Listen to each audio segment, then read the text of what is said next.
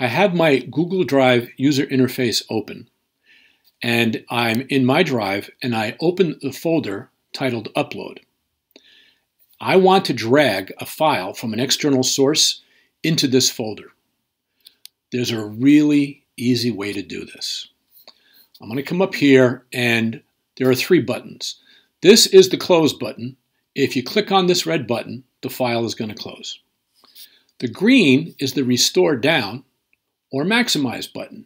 And right now, I know that I am in the full screen mode because this yellow button here is not lit up. It's just grayed out. It's not in use. So if I come over here to the green and I click on it once, I'm going to restore down to the previous size.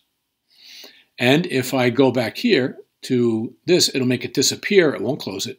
And if I want to go back full screen, I just go here. So that green button is really just a toggle. So let me get this back down to the restore down size that I had. And you'll also notice I have a bunch of other files open. Here I have an Excel file. I'm going to drag an Excel file into the upload folder, but this is not the one. And behind everything else, I have a Finder window. And I went ahead and located the file that I want. It's 15 names that I use for certain exercises. I just want to drag that in to the Google Drive upload folder.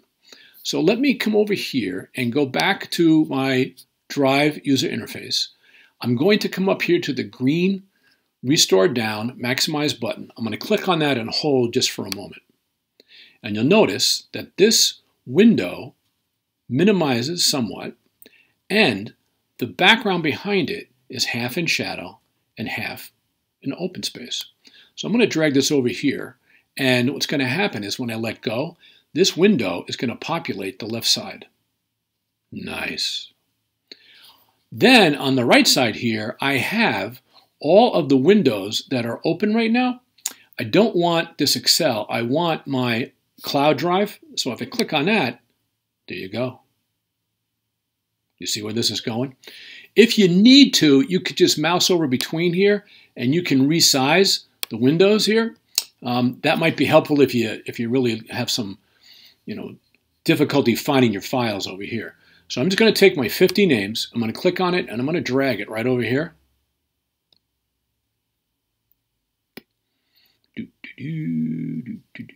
Upload complete.